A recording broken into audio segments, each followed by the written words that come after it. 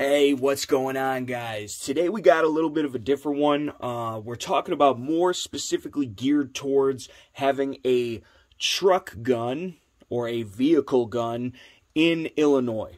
Or if your state is a communist shithole as well and has similar laws, this also might apply to you, but make sure you check your local and state laws before doing any of this. This is not financial advice. I am not a lawyer, whatever. Although I do encourage people to live as constitutionally as they are comfortable with. Think about it. Anyway, truck gun, vehicle gun. In my case, it is a truck gun for a goddamn Chevy Colorado. Got more horsepower and torque than a goddamn tornado. Anywho, all the Ford Ranger dudes are fucking woo. So anyway, truck gun, vehicle gun. In Illinois, in the state of Illinois, you are allowed to transport any firearm as long as it is unloaded and in a case. Case is not necessarily specified. It could be anything that latches with Velcro, zips with a zipper, buttons with some kind of closure, just seals. Technically and legally speaking, a Ziploc bag is a container, okay? And unloaded means the firearm itself is unloaded. There is not one in the chamber, and there is no loaded magazine feeding device inserted into the firearm. That being said, it's perfectly fine for there to be one right next to it, laying on top of it, scratching it all up inside of the case, just as well as it's not, or just as long as it's not inserted into the gun.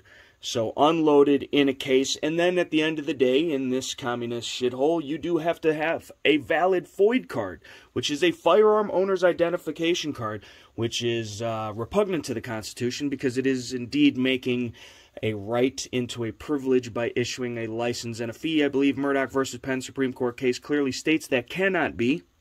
Howmst ever we find ourselves in this situation, and I know that me ranting and rambling is not necessarily why you guys want to watch this video and probably have already clicked off, and if you've already clicked off this video, you probably hate the Second Amendment, so peace. You get another one of those if you watch it all the way through, so stay tuned. Anyway, vehicle, bag, gun, right? Okay, so let's take a look at it. This bag is a little shorty bag. Basically from TAC 6. I do not have any affiliation with TAC 6 whatsoever. And it's not even TAC 6, it's Allen. They make all types of, soft cases, and I believe even some hard cases and different stuff. For firearms, I have several of their products. It does say that it is made in Myanmar. So, whatever. Is what it is, but it's quality enough made. I like it. It wasn't crazy money either, and I really dig the setup, and I'm going to explain why here in a second. But anyway, for the vehicle bag, I'm running a short gun because we're worried about space, okay? So space inside the vehicle. This is a nice short bag, compact bag that gives me other features along with the option of having the gun in there, obviously, with me, and I like it. I like it for that because in Illinois, the gun, even though it's an AR pistol, all right, so let's just go ahead and bust it open. Real nice, easy, smooth on the zippers. Show you guys how it goes.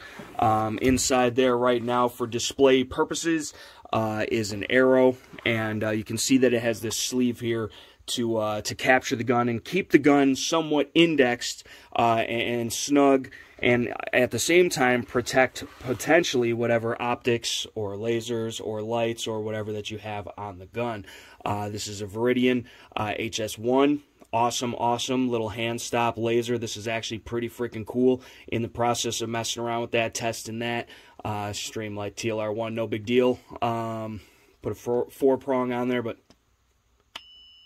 it's a tuning fork. Hollow Sun, the Gold Dot 1 standard. I forget the model number on it. They probably have it. The 403 GD, the HE 403R GD. There we go.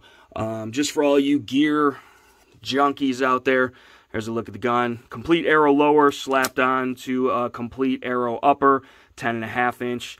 SBA 3 Magpul. You know, needs irons. This is not like fight ready. I just picked this up not that long ago, and I've been messing with it, and always got other stuff in the works. But this is going to be a go-to once it is finally built. Again, I'm using it to test out some new stuff. The Gold Dot from HoloSun.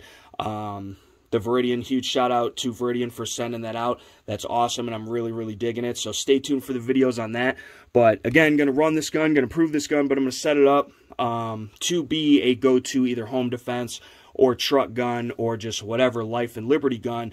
It's small enough but big enough, and it's well made enough, being an arrow I like to call Diet BCM, to get the job done. So really liking that. Going to be a full review and how I kit it out and all that coming soon, per usual. But so I got the gun, right? I got the gun, and in theory, you know, again, in transporting would be perfectly legal for me to, let's pretend this was loaded, to have one there.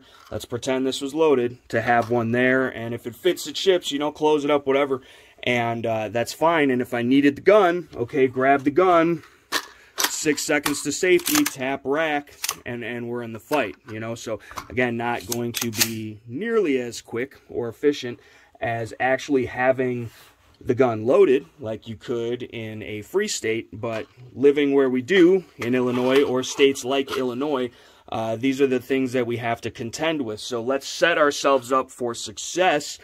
And I would argue, yeah, you could definitely stuff a mag or two in there with the gun. It's not going to be a bad thing to have spare mags with spare ammo in them.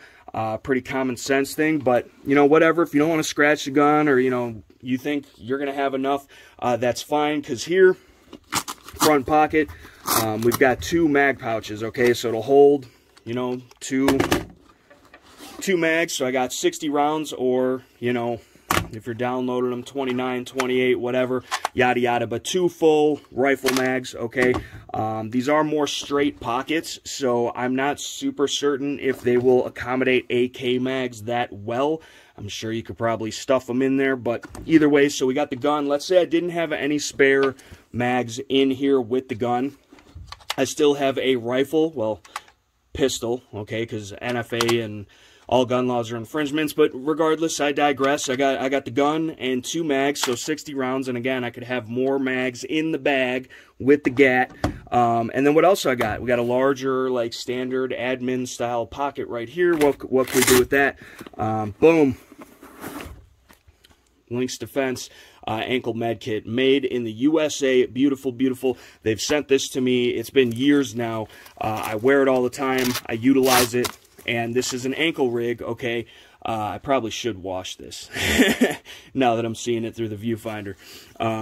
But you can have this, and it's got, you know, tension pneumothorax. I've got duct tape. I've got SWAT tee. I've got a rats in here. I've got gauze. I've got Sharpie. I've got everything I need, basically, for, you know, combat style, trauma, injuries, whatever. At least a lot more than not having anything. So medical, obviously you can set it up too. You can have just like a deployable IFAK pouch, but this, you might be grabbing this and leaving from your vehicle. So having this that you could put on and then keep with you and accessible. I like the idea of having like a deployable ankle kit in this type of setup. And if I do end up running this bag as a dedicated like vehicle bag kind of setup, I will probably utilize this or something like this for that. But also, bear in mind if you are not going to run medical, or at least in this pouch, boom, another 2, probably 4 mags, and it'll still kind of Velcro. So, you know, take one out, maybe get 3 mags, or completely Velcros, whatever. So more mags, you know, more mags, you can really party. You know, no big deal, but it's not a bad option, you know, to stuff some more ammo in there. But again, you are more likely to plug a hole than put a hole, so I would argue medical is just as, if not more important than the fancy high-speed, low-drag tactical accoutrement that we like to talk about and get so crazy over and argue and debate in the comment section. But, you know, medical people, for real, check it out. You can check out my medic in the link in the link tree, and they've got like pre-built kits you can buy, and they have pretty solid stuff. Here is like a more flat pocket, but you've got space again for Little doodads and knickknacks. Little handheld flashlight. This is a Surefire EDC L2-T. Okay, that's 1,000 lumen light. Or actually, it's 1,200 lumen. A little bit of shot cord on there, so you could do one of these things.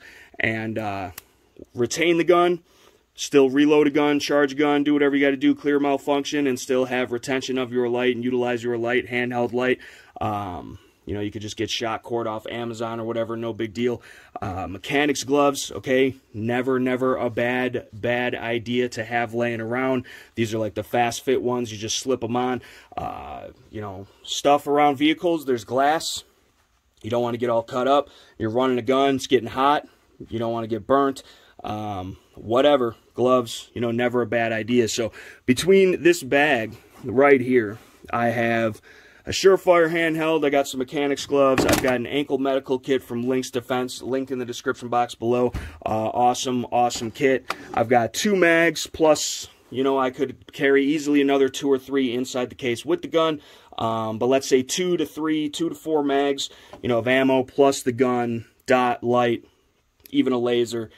It will accommodate, it will hold it, and it's pretty nicely padded, It's from the opposite side, honestly, it doesn't look super freaking tactical. It looks almost, you know, obviously it could be some kind of, you know, racket case or whatever. So the way that I look and dress, which isn't going to change, they're not going to assume that I'm walking down the street with a Stradivarius. I don't believe so. You know, having it being more of an overt case is not the end of the world for me. But, you know, from the one side, it does look a little bit more plain. It still kind of gives off, hey, there's a gun in here, but it could also be your tennis racket or whatever. It is a smaller case. It's filling out the frame here, but in person, you could see, at least from this side, how you could mistake it for a tennis racket case or something like that. But either way, it doesn't matter about that, and you can choose to run a more gray man setup if you'd like.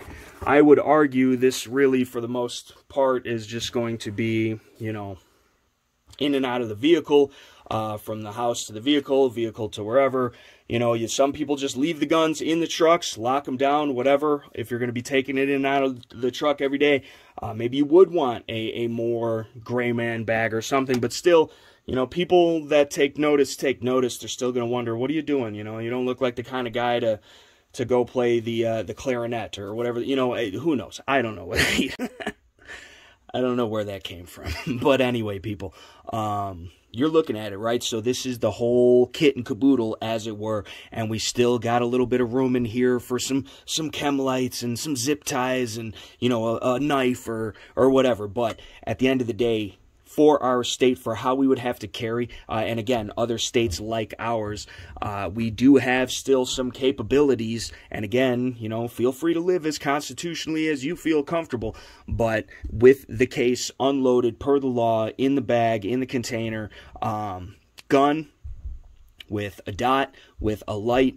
with even a laser. Obviously, you could have the flip-up irons, and I will, coming soon. You got at least 4 mags, okay? You've got medical supplies, you've got gloves, a flashlight, a handheld flashlight, because again, you're going to be in and around your vehicle. This is your truck gun, so, you know, it's going to be small, it's going to have to take up, you know, not a lot of space, depending on where you're going to store it, you know, under the seat, or in the bed, or in the toolbox, or however you plan on doing this. Maybe you got, you know, a cap or a tonneau or whatever. But having it with you, it's important in today's day and age to have these things with you, have some kit with you. You could also even have like a chest rig or something set up, because most likely just all these loose mags you're going to have to stuff in your pocket, and depending on what you wear, you know, you might not be able to take all of them with you, or at least as efficiently as possible. So it all depends, but just to get you guys thinking, just to give you guys ideas, because in today's day and age, with all the craziness going on, it's not bad to be able to, you know, have some preventative backup plans, in place. You don't know. You might get caught in the middle of a crazy riot, and you know, the place is ablaze, and you just want to get home to your family. Having some stuff on hand to help guide the way, as it were, maybe not such a bad idea. So anyway, that's my take on it. Let me know what you guys think in the comment section below. Make sure, please, people, to check out the first 3 links in the description box below. Those are to help you fight for your God-given, inalienable, constitutionally protected and reaffirmed, but inherent by birth gun rights, people, okay? This protects all the other rights that we have. Without this, nothing else matters, because we can't do anything about it. So prepare yourself. Set yourself up for success. You can cobble together some kit, a gun, a dedicated gun, a bag gun, a kit gun, a car gun, a whatever, and just be prepared. Have stuff. Hopefully you never have to use this. Hopefully I never have to use this, other than for filming mediocre YouTube content and having fun on the range. But you better have it in case you need it. Okay, end of story. It is what it is. If you guys want to help support the channel and what we do here, you can check out the pinned comments in the comment section or the link tree, anything in the description box below. But again, the first 3 are the most important, people. Okay, we the people, our responsibility. Let's stand up and do our parts. And stay tuned. I got a lot more videos coming up. Review, you know, and impressions on the gold dot and how that looks at night, during the day, while you're running a light. The Viridian HS1, again, huge shout out to Viridian for sending this out. This thing is awesome. The arrow, the build itself, and we'll see, you know, how this might not be the final configuration. Obviously, I got to get some irons on the gun. You know, we'll see how we end up setting it up, but I picked up this little case, again, specifically the Allen Tac 6 for this gun, just because it's a decent little, you know, range bag. It's a decent little transport case, but after I was looking at it and thinking about it, I'm like, hey, got some extra mags, got some medical, got some extra tools and stuff, and it's not a bad little kit rig or kit bag, or, you know, a contained unit with the rifle and all the support equipment that it needs. Pistol, okay, ATF, go screw yourself. But yeah, I don't know. I'll quit talking at you guys. I appreciate you guys being here. Make sure you smash the thumbs up button, share the video, comment down below, help drive the anti-gun algorithm in my favor for once in a blue moon. And I appreciate you guys. We'll catch you later. Peace.